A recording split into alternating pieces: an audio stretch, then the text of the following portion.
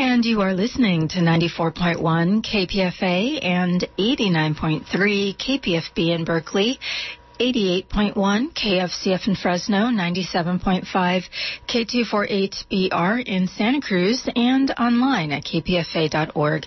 The time is 1 p.m. Stay tuned next for your own health and fitness.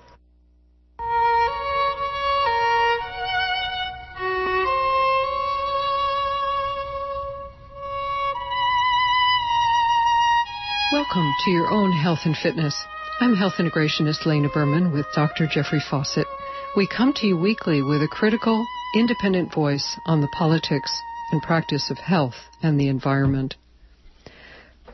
The current updated statistics on Lyme disease is 300,000 cases annually. This is 6 times the rate of HIV, and it's 50% higher than breast cancer. This staggering number doesn't include many undiagnosed cases, since Lyme disease doesn't always present with a rash or other clear markers, and testing has been inconclusive at best. In fact, since the IDSA guidelines call for only 2 weeks of antibiotic treatment, which is woefully insufficient for most cases of infection with this syphilis-like bacterial spirochete, many cases go on to become chronic. These cases are confused with other serious neurological, psychiatric, cognitive, and even fatal diseases. Patients are accused of making their illness up, and many have died. Until recently. Because of the work of one filmmaker and activists worldwide, the Lyme epidemic is starting to gain credulity despite the very effective work of the CDC and the IDSA to discredit them and the victims of Lyme and protect their financial interests. Join us now as we listen to an interview with filmmaker Andy Abraham Wilson as we unpack the deception and move forward. Today, Lyme, from horror to hope. Andy Abrahams Wilson, thank you so much for joining us. Could you introduce yourself to our listeners? It's my pleasure. My name is Andy Wilson. I am the filmmaker behind the Oscar shortlisted Under Our Skin that came out in 2008. And it's a story about the Lyme disease epidemic and the hidden story of Lyme and the way the lack of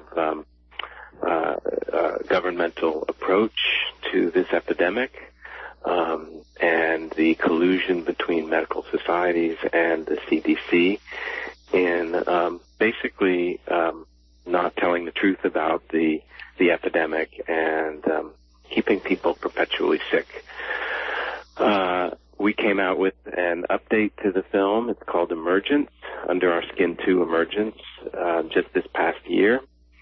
And it is sort of it tells the ongoing story of Under Our Skin and of the Lyme disease epidemic. It updates the characters from the original film and the controversies and crises that we portray in the original film as well.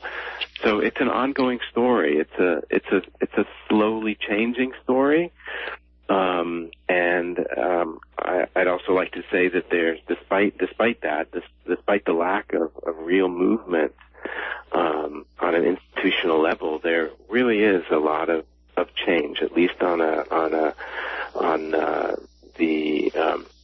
the ground, and people are becoming educated. People are becoming aware of the epidemic more and more, and I think partly because of Under Our Skin and the way that that's really reached a very broad audience. Celebrities are getting sick. It's coming out more in the news, and people are opening their eyes. And so Emergence is the continuing story, the continuing saga. It's by no means concluded in terms of getting out the truth about this epidemic and getting help for the people who are sick. But we're definitely making inroads. So, Andy, you are a filmmaker, is that correct? I am a filmmaker. I have been for most of my adult life, and it's both a creative creative interest, a passion, and I'd say also a calling. The incidence of Lyme, people probably don't realize, is now up to 300,000 a year. And that's the CDC estimates. Now, when we started Under Our Skin years ago, the CDC estimate was 30,000. Everybody who was working in the Lyme disease world, let's say, the Lyme literate physician, knew that this number was very, very low. And since Under Our Skin came out, and this is something that we report in Under Our Skin too, the CDC upped the estimates from 30,000 to 300,000. That's a tenfold increase. It's hard to imagine any other disease or condition having that kind of uptick from moment to moment. And yet, people working in the field, as I said, the Lyme literate physicians believe that this number is even low. So it may well be greater than 300,000 a year. And just to put that into perspective, that's more than HIV and breast cancer combined. Yeah, it's double the rate of breast cancer. Yeah, epidemic. So the thing that makes this complicated is that it started in Connecticut, and many people died actually in Connecticut.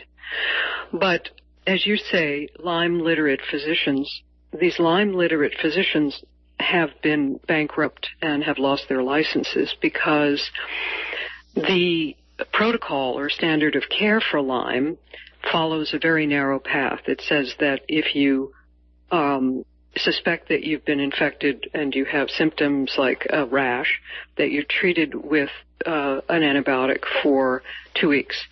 And what we've discovered, particularly in Under Our Skin, is that people develop symptoms that nobody expects to be Lyme, like very high spiking fevers and extreme neurological symptoms, including Bell's palsy. People they get confined to wheelchairs, young people. So it's not what standard conventional medicine has expected. So these doctors who have done groundbreaking work now are being harassed because the standard of care, which is led by the CDC, is beyond inadequate, and they refuse to change the protocols.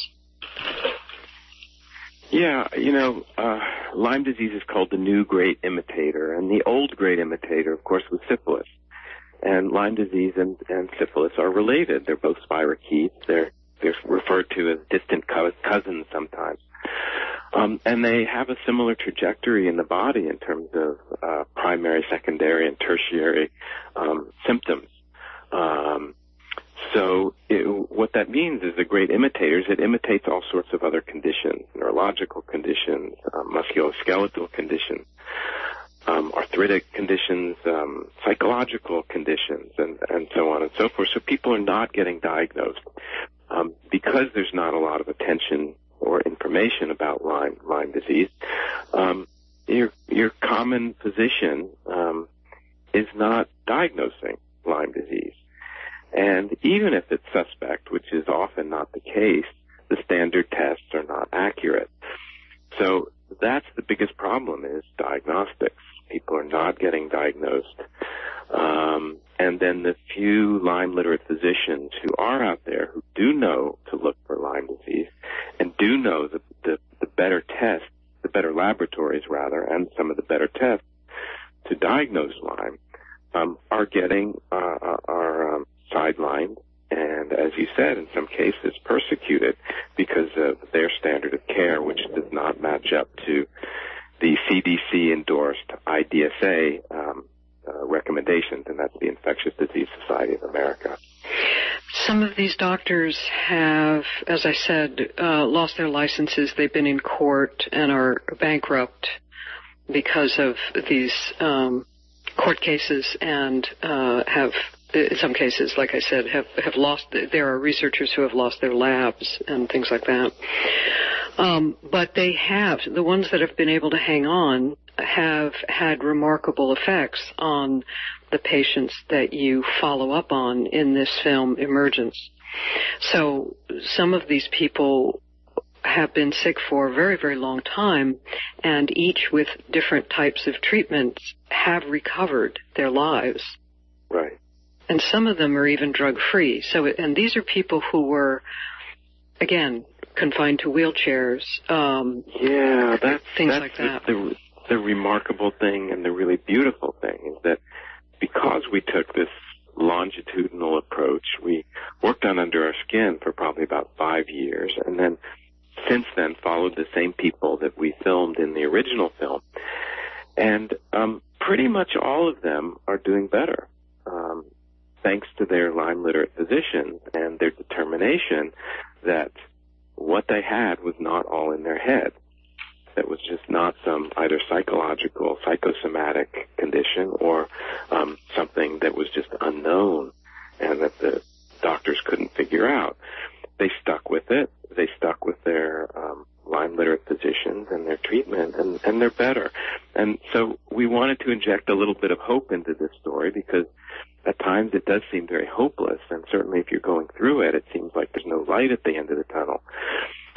But there is. I mean, we certainly can talk about the horror stories and the people who accepted the original diagnoses of MS or ALS or some other condition that either confined them to wheelchairs, debilitated them, or in many cases also took their lives.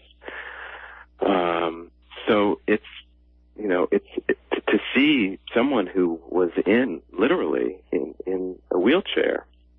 I'm thinking of one person from Under Our Skin, a young girl who's lost most of her high school years. Marlena Connors. Yeah, Marlena Connors, and she was a ballerina, and then she was in a wheelchair for years and years, and the doctors just said they thought it was all in her head. There's nothing wrong with her, and then they said they couldn't help her, and she got better with the treatment, long-term treatment of her physician.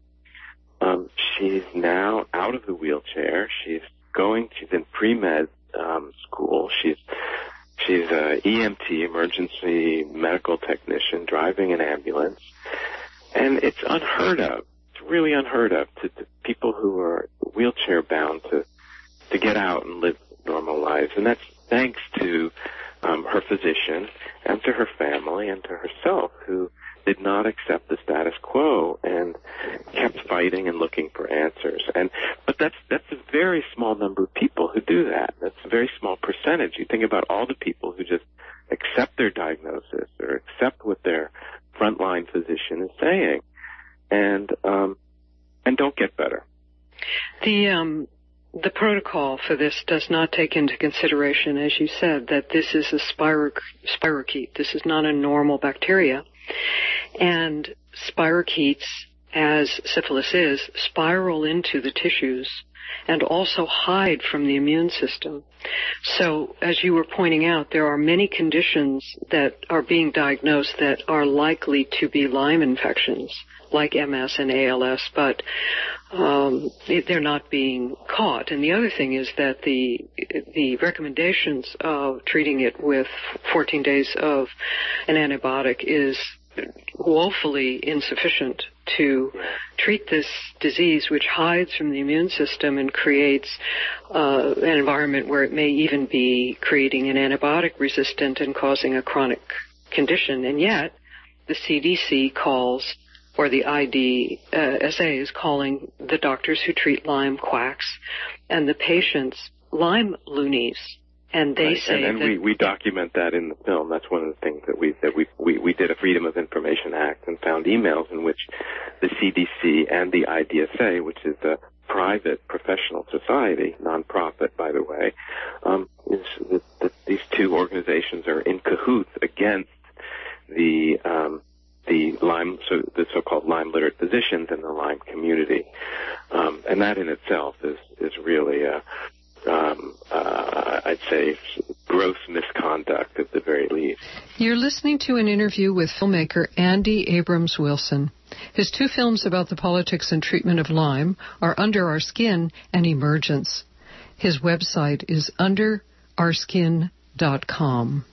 This story gets repeated in many situations, although in this situation it's so much more extreme since the number of cases, even admitted by the CDC, outstrips the AIDS epidemic and is double the amount of the breast cancer so-called epidemic, and nothing is being done. And now we know that Lyme, like syphilis, is sexually transmitted and is also transmitted in pregnancy, in vitro, to the fetus. Well, let me say a few things about that, about a few of the things that you brought up.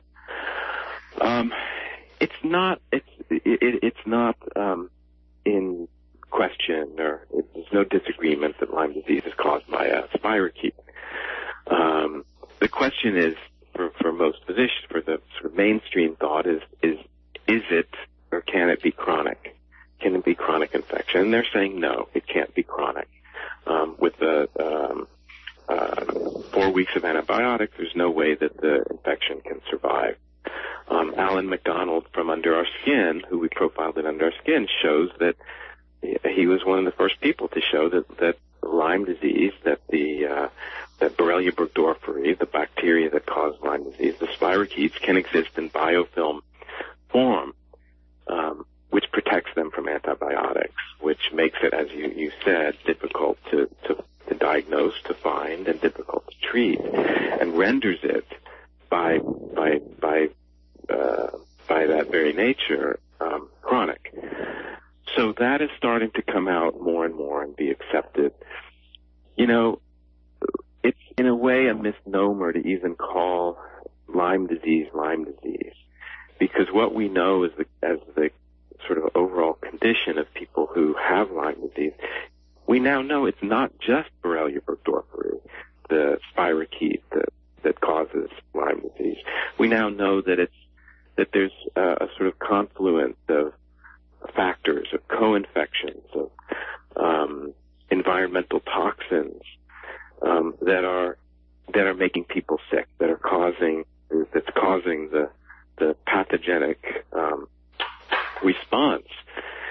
And so the question then becomes, what if we don't call it Lyme disease at all? Or some physicians, some Lyme literate physicians are calling it borreliosis complex or Lyme borreliosis complex. That it sort of tears apart our whole Western linear motion of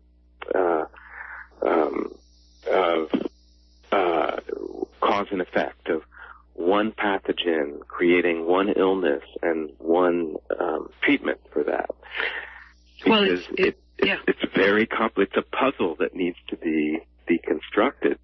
There are what we call co-infections, and those have been, it's not a secret that there are co-infections. And there are also ticks there are tick vectors all over the world.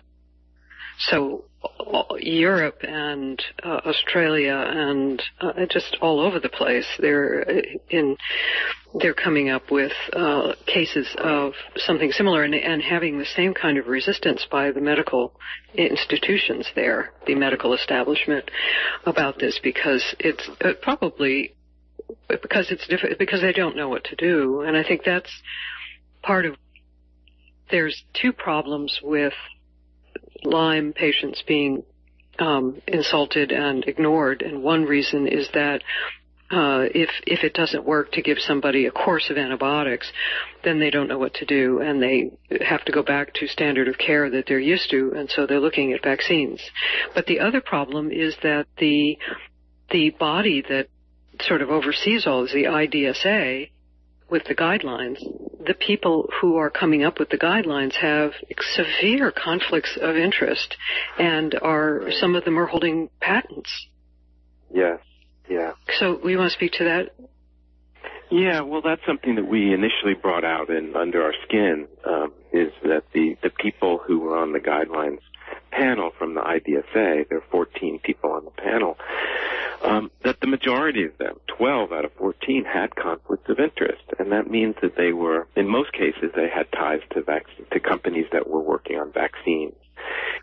It could also be test kits. It could also have been experts in insurance cases against Lyme literate physicians. So there were certainly conflicts of interest, which could be affecting their recommendations. So there was a big uproar about this. The Attorney General of Connecticut filed a suit against the IDSA. In the end, a so-called independent review panel was created, and basically the recommendations of the previous panel, the IDSA panel, was rubber stamped. Yeah, because they weren't vetted. They had the same people. They weren't vetted. They were not.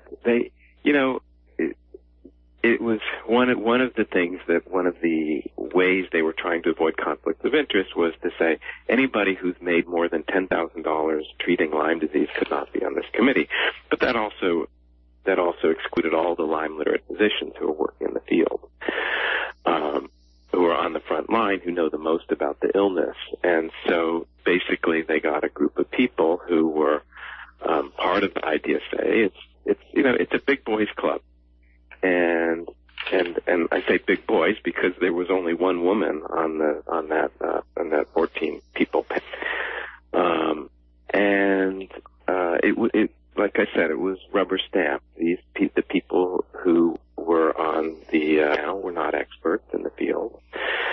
And that's the way it is to this day. There is actually they're in the process of recommending creating a new panel and new guidelines for Lyme disease. So it's ongoing. It's not. It's ongoing, yeah. and again, there's now a consumer, a patient representative, but that patient is again not connected at all to the Lyme community. Has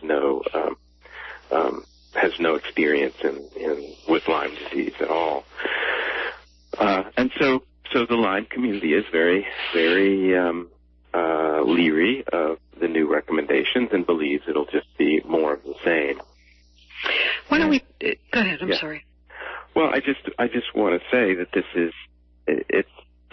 that's one problem. But as you mentioned before, as we talked about, the collusion between the CDC and the IDSA is very problematic. In emails that we found through the Freedom of Information Act, there's ongoing email discussions talking about basically framing the issue as a war with the Lyme disease activists, that it's a battle, it's a war, and that they can't win it on the scientific front, that they have to win it on the psychological front. Yeah, let's speak to that for a moment, because they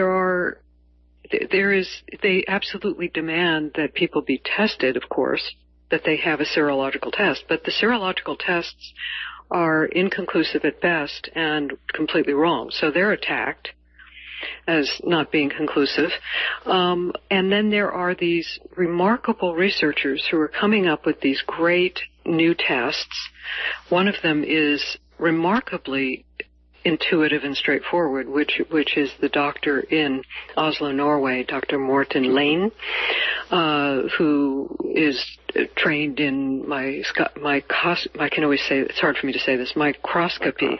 Yeah, which is a 110-year-old technique, and he's, obviously very good at it, but he's discovered that if he just dilutes the blood with water and salt, that he can see the spirochetes. So it's very simple to tell. This is the hardest thing about Lyme, is whether somebody is resolved, whether they're still carrying it, particularly now that we know it's sexually transmitted and also it's carried to a fetus.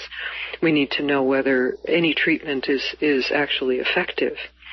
So he was, in Norway they don't usually do this, but the CDC went after him and he lost his lab in Oslo. Yeah.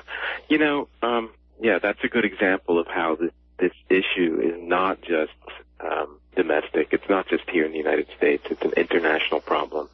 And the same kind of political issues that exist here exist everywhere, like as in Norway with Dr. Lane, as in Australia, where there is Lyme disease is rampant, and yet the official line is that there is no Lyme disease in Australia. Mm-hmm. And by the way, that's the same also in Canada, mm-hmm. Where Lyme disease is not seen as the official line is that there is no Lyme disease in Canada, as if ticks and any other any illness just stopped at recognized international borders. And the Lyme treating physicians in Canada have all gone underground because they've been persecuted there too. So the IDSA, which is an international body, has tremendous influence all over the world. And you know, I talked before about the collusion between the IDSA and the CDC. You know, I think most people would be a little alarmed to hear that employees of the CDC actually hold patents, or have held patents around the diagnosis of Lyme disease. And this is something that we discovered. We found we actually found the patents which deal with the diagnosis, assessment, and treatment of Lyme disease. A representative from the CDC later told us that this was not true when it obviously was. And these same people, Barbara Johnson and Teresa Russell, who work for the CDC, were also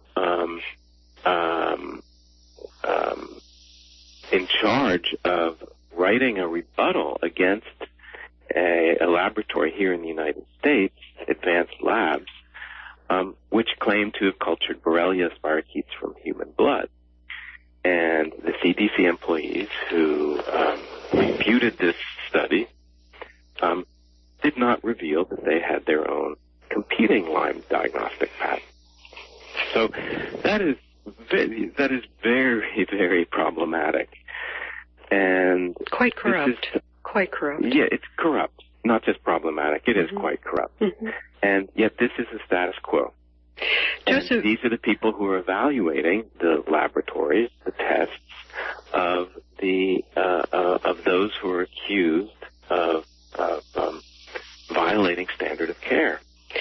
Joseph Jemsek, who is a physician who is now still back in practice, but is pretty much bankrupt and owes something like $10 million in legal fees, said about this that the lie is too big to confess. So one of the reasons why these groups are going to dig their heels in is because there's no face-saving move here. It's just, people are, anyway, it's just horrifying. Now, it's basically what it is, it's just, don't cause a ruckus, let it pass. Let it, the film, when our film came out, that was the response. There were some letters from the CDC and the IDSA to PBS saying, don't air this. From their perspective, it was false and misleading and caused hysteria. But they also knew better to make to create an uproar. And the same with this film. There has not been any refutation. There's not been any response to the statements that we make in the film. They know that to bring this to a public level of any kind of public charges or any kind of public scrutiny will backfire on them. And so this is why it's all happening behind closed doors. We need to take a musical break. We'll continue with our interview with filmmaker Andy Abraham Wilson. His two films about the politics and treatment of Lyme are Under Our Skin and Emergence. This is Your Own Health and Fitness. I'm Lena Berman. Please stay with us.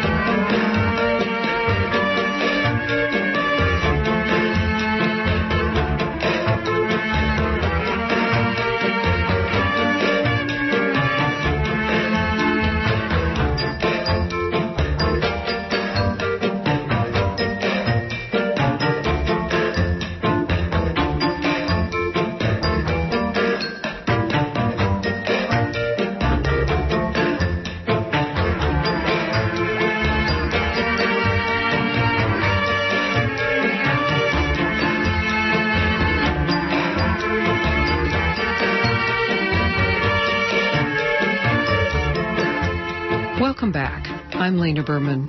Visit our website, yourownhealthandfitness.org, for easier extended access to our over 600 archive shows with our library card feature, get a free stream of this week's show, our book, Too Much Medicine, Not Enough Health, and lots more at yourownhealthandfitness.org. If you want to reach us, please email us at admin, A-D-M-I-N, at yourownhealthandfitness.org. You're listening to an interview with filmmaker Andy Abrams Wilson. His two films about the politics and treatment of Lyme are Under Our Skin and Emergence. His website is underourskin.com. You did get the first film, Under Our Skin, aired on PBS, which is a remarkable move. Did you get a big response? Yes. I mean, years later, the film is still getting a big response, and I think the greatest,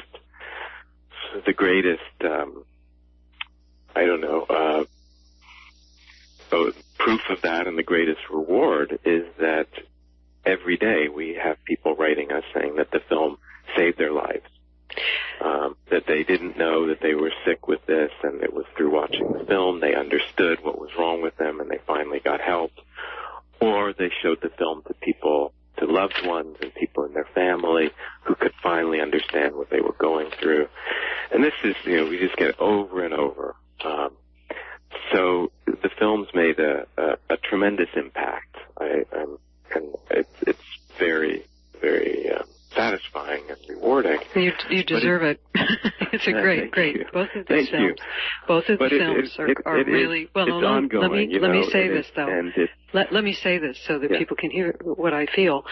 Both of these films, Under Our Skin and Emergence, are extremely well-made films. They're very, very. They're not just important because of the message, but the filmmaking quality of the way they're produced and the way they're edited and the filmmaking techniques are remarkable, and the story is told in a really well. So these are absolutely wonderful films. How do people get hold of the film?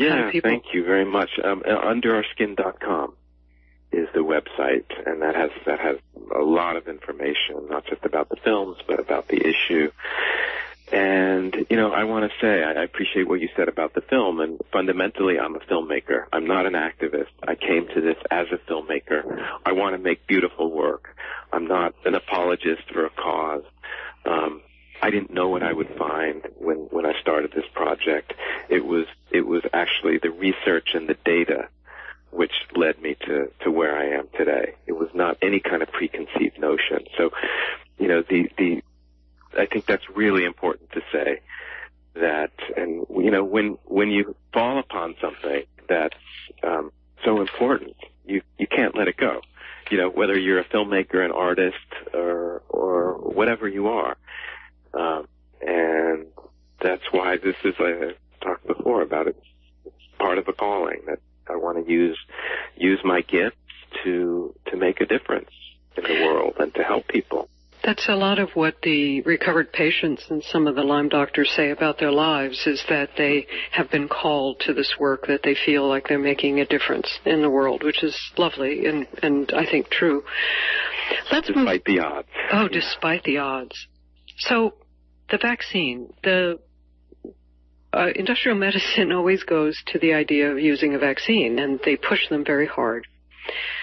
There are so many problems with the idea of a vaccine. The first is that now that it's out, now that there are reputable papers by good scientists that say that it's sexually transmitted, and there's plenty of research that shows that it's it being transmitted to fetuses in pregnancy.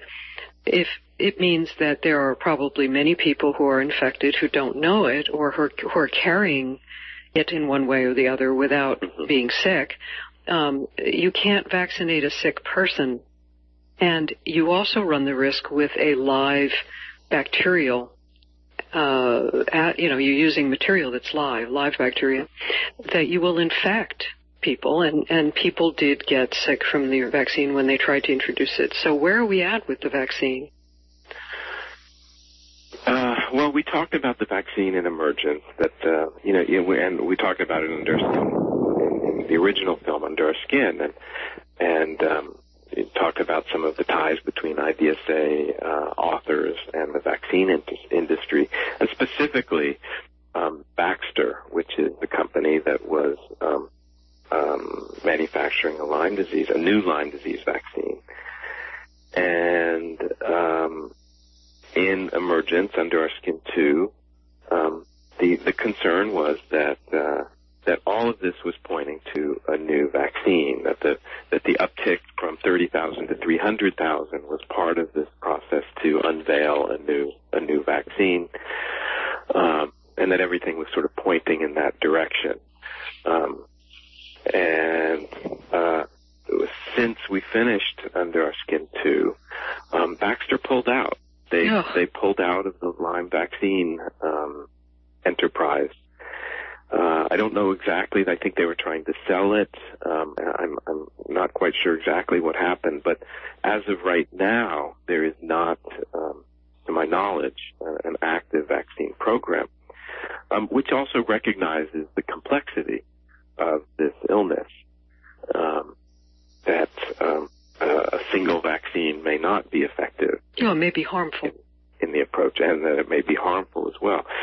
So I'd say, on one hand, some people feel a relief that the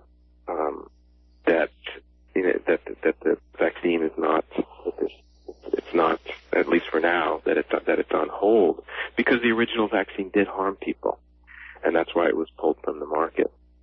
And this vaccine, by design, was not that much different from that original vaccine. So with that not in the equation, I want to say, I think part of the reason it's not in the equation is they realize that they've got a gigantic public relations campaign working against them. They've got the community, which they would want to embrace it, is not embracing it, including and what we've brought out in our films is also making the environment much more difficult to roll out a vaccine, because you have to have buy-in for such a vaccine, and right now there's not a lot of buy-in. Well, there's increased people are paying attention to what's going on now. There's increased activism all over the world, and people are not being passive about this issue anymore. So they're up against a lot of they're being watched. Right. Right. So one piece of good news is that some of these doctors and researchers who have been so persecuted are still working. So Berscano, who was a physician who lost his license to practice, has been working with a biotech firm, and they came up with some new diagnostic tests. Yeah, he didn't lose his license. He left voluntarily. He got out of the business. Basically, he wanted to go into research. Mm-hmm. He was tired of the political climate, so he didn't actually lose his license. Oh, that's good. Yeah. Well, anyway, but they've come up with this diagnostic test, which is very promising. And then I think people the CDC, et cetera, tried to crush it. But my understanding is that, in fact, that test is now available. I think it's through Advanced Lab Services. Right. That was the test that I was talking about before, that the authors from the CDC that crushed, that refuted this, the paper, and the test itself, were holding a competing patent. So, although we expose that, it's not, that's not common knowledge. The only people who will find out about that are people who watch our film or who do some digging on their own. It's just not common knowledge, and yet by fiat, just the signature of a couple people from the CDC can doom a test that otherwise could be helpful to so many people. So as far as the advanced lab partly, I think that that without CDC, without the endorsement, it makes it much more difficult for them to operate. But as far as I know, they are still operating. I don't know what their next what their sort of response is and how they will fare in the marketplace, so to speak. I will remind people that they can go to underourskin.com for information on how to get both films, Emergence and Under Our Skin, and for updates. Lastly, there is a new paper by Robert Bransfield, MD, psychiatrist, on Lyme and behavioral problems. So there is suspicion that, for instance, the Sandy Hook shooter probably had Lyme. His mother was diagnosed with MS, which is often a misdiagnosis. That's often Lyme, and we know that Lyme is carried to infants in vitro, in vivo, in utero. So we have this other layer now of things to sort of fuel the fire to try to get people treated properly. The problem here is that, as you point out in the film, as the effective Lyme docs who have persisted in treatments have discovered, is that it takes years of treatment. Some people are on antibiotics for years and years. Some people choose to go a different route and get better. So there's a complex of different treatments for Lyme, but it's a very long treatment protocol. And protecting people from Lyme and educating people about Lyme is woefully inadequate. So we're really maybe just starting to understand this epidemic, wouldn't you say? Yeah, I think there's a lot more to understand. There's definitely. I go forth with a sense of humility, and I like to think a lot of the physicians, the Lyme literate physicians, do as well, that for as much as they know, there's a lot more that they don't know. And what you don't find is that same kind of humility on the part of the mainstream medical establishment. And I think part of what we're sort of working against here is an old school patriarchal medicine, which is crumbling now, which has to crumble. Hopefully, we're doing our part. Yes, but I mean, I think that's part of what's going on here is that we all have to realize that we don't have the answers or all the answers, and that the forum has to be open. It has to be open to dissent. It has to be open to alternative opinions. And up till now, that has not happened. Andy Abrahams Wilson from OpenEye Studios, his new film is Emergence, which is the sequel to Under Our Skin. Both films and lots of information is on their website at underourskin.com. I am so grateful that you, no pun intended, caught the bug to cover and educate people about this epidemic. It's so crucial and so important, and you've done such a good job. Thank you so very much for your work and for your time today on this interview. You're welcome, and thank you for your time dedicating to this cause and this issue. It's an important one. Thanks very much again. You are listening to a show that we're calling Lyme From Horror to Hope. We have interviewed filmmaker Andy Abrahams Wilson about his two films about the politics and treatment of Lyme, Under Our Skin and Emergence. His website again is underourskin.com. What we'd like to do now is listen to some clips from the film Emergence by Andy Abraham Wilson. The first clip is Alan McDonald, who is a Florida medical pathologist. He's a researcher, and the clip is also going to include the doctors Joseph Jemsek, MD, and Joseph Burriscano, MD. Dr. Alan McDonald is the discoverer of a piece of his research is very important because he's discovered that the Lyme spirochete protects itself with a biofilm, which makes it antibiotic resistant. So this is the first piece of research that shows that Lyme actually can become chronic. Let's listen. And under our skin, Dr. McDonald first exhibited the role of biofilm. One night as I was looking at the culture of Borrelia, I saw a large colony of organisms protected by a gel-like substance. And as I was reviewing the pictures, it became clear that this was very reminiscent of what they call a biofilm. A biofilm is a hallmark of a chronic infection. It is a gelatinous substance that encases the germs and protects them from immune system attack and protects them from even antibiotics, rendering the infection more chronic and more difficult to treat. Chronic infection is denied by the Infectious Disease Society of America at all costs. Everything that is built into biofilms is essentially supportive of chronic Lyme infection.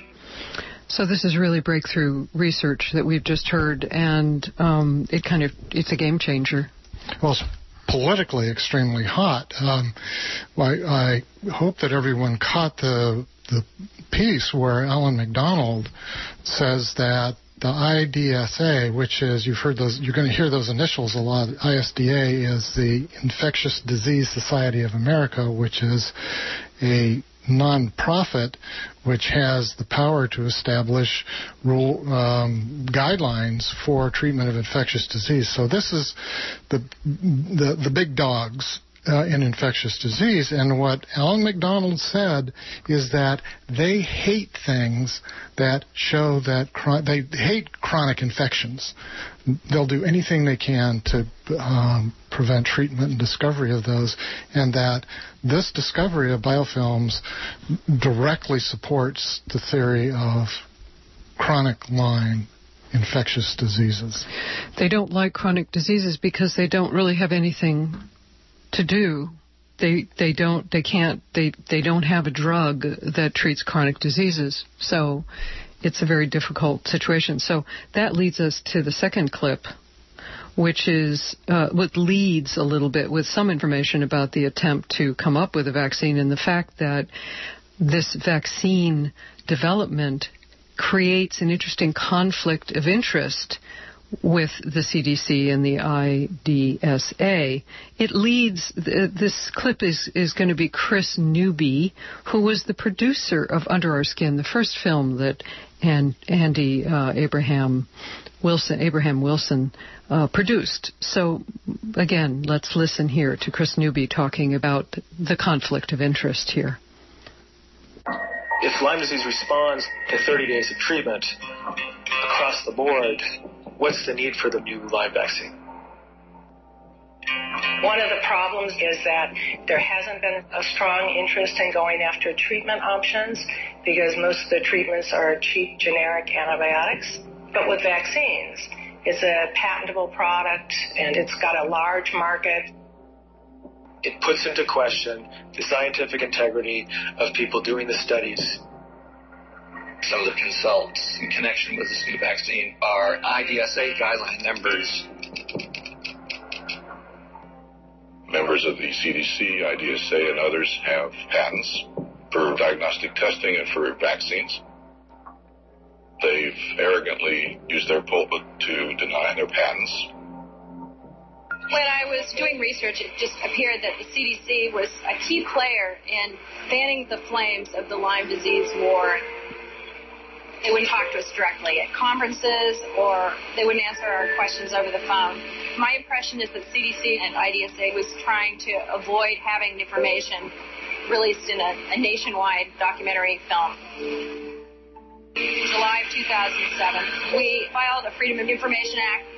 It asked for emails from 3 employees and financial disclosures. By law, the CDC is supposed to release those documents in about a month. But they weren't released for 5 years, 4 months, and 24 days. When I finally received the documents, we got 3,000 pages back. Over half were censored, and they never did give us their financial disclosures.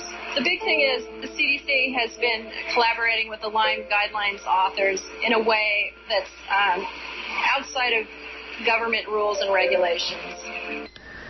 So you're also hearing in that clip Steve Harris, who is another of these brave Lyme doctors, and again, Joseph Jemsek.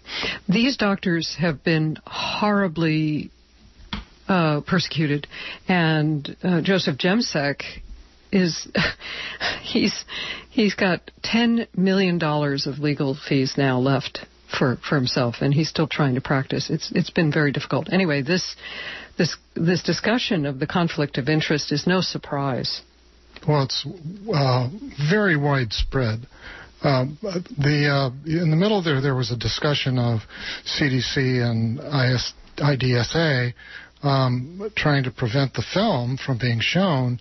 And just to reemphasize, it's not just that they collude, it's that they actively act to prevent the information from getting out, because what they were discussing was trying to prevent this film, the original film, Under Our Skin, from being shown on PBS. Not itself a particularly radical organization. Nevertheless, it did get shown. And so this is not an unfortunately, not particularly unusual thing. It's just in this case, so many people are affected and so horribly. Yeah, this is really bad behavior. The next clip that we're going to hear is discussing the fact that these infections, these tick-borne infections, and I should mention they're also in some instances carried by fleas and mosquitoes, all these vectors, are worldwide.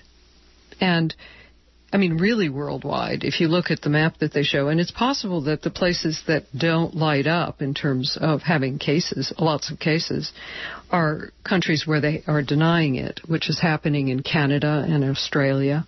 But there's an enormous amount of activism. And one of the things that they've discovered is that there are many, many different forms of Borrelia infections, and that one of the points that's making it difficult for people who are trying to treat and test and whatnot is that it has a name, which is the name of the town in Connecticut where it was first identified, Lyme, L-Y-M-E, not limes, but Lyme. And in fact, these Borrelia infections are multiple, and it might be better to completely change the name of this disease in order to help people to understand it differently. So let's hear this clip with recovered patient, quite impressive patient, Mandy Hughes, who went on to become a nurse, who was terribly crippled by horrible neurological symptoms. And again, researcher Alan McDonald, MD. Lyme disease needs to be renamed, period. I don't care what you call it, but there's too much of a stigma, there's too much prejudice around Lyme disease. The moment those two words come out of patients' mouth, immediately, if you just look around, you'll see an eye roll. And that's how you know that person is no longer open or really should be treating that. We now need to divorce ourselves from the confines of Lyme as a word and as an easy to cure, hard to get infection, and open it up to Borrelia complex as an easy to get, hard to treat infection due to multiple species and multiple co-infection. There are no rules for borreliosis complex on the CDC website, and IDSA has no rules for borreliosis complex.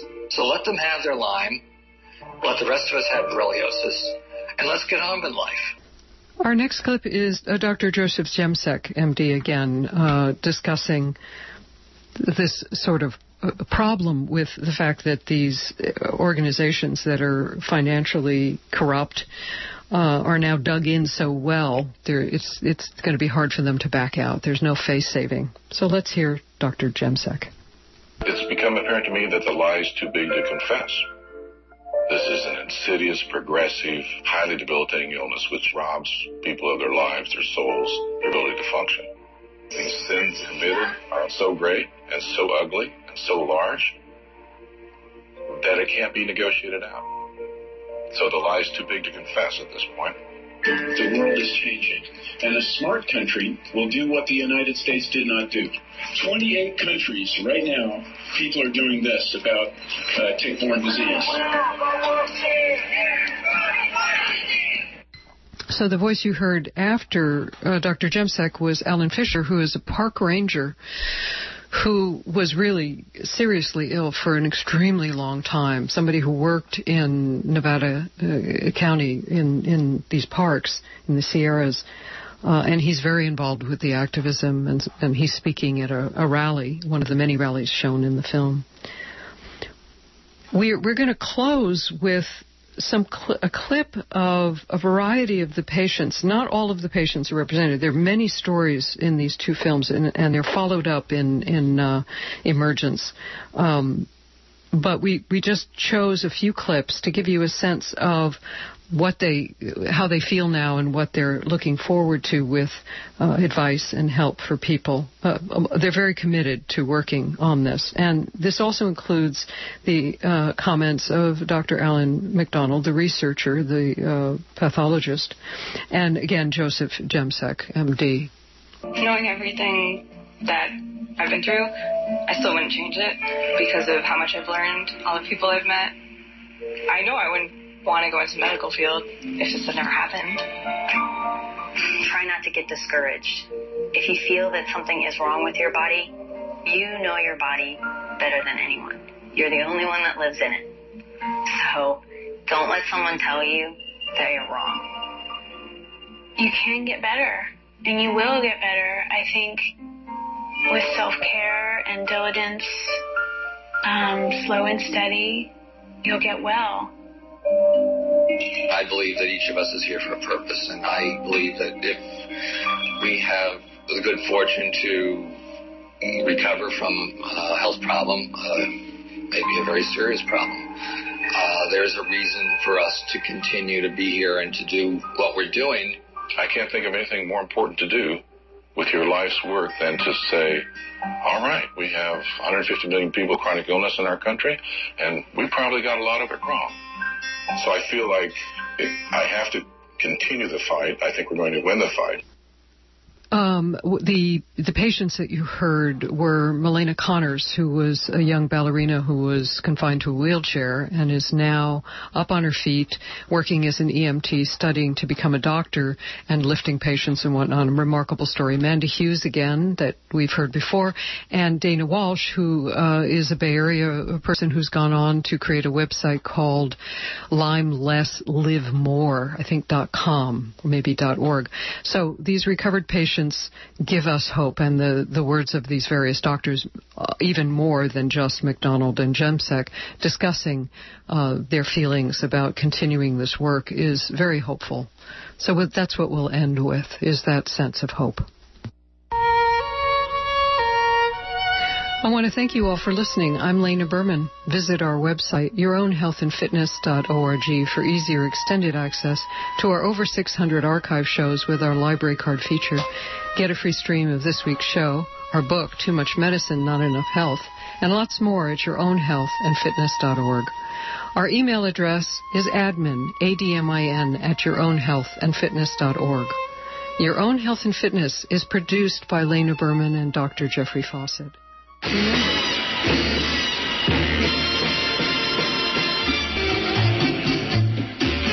Jazz and Latin music have a long history of interaction and mutual influence. They are two branches of the same tree, as Dizzy Gillespie and Mario Bausa taught us. Every Saturday from 4 to 6 p.m. on KPFA, join me, Art Sato, for the program In Your Ear as we explore the musical treasures from both of these worlds. From Ellington to Idaqueria, Cuba, from Coltrane to Palmieri, you'll find them all here on Saturdays, 4 to 6 p.m. on listener-sponsored radio, KPFA 94.1 FM.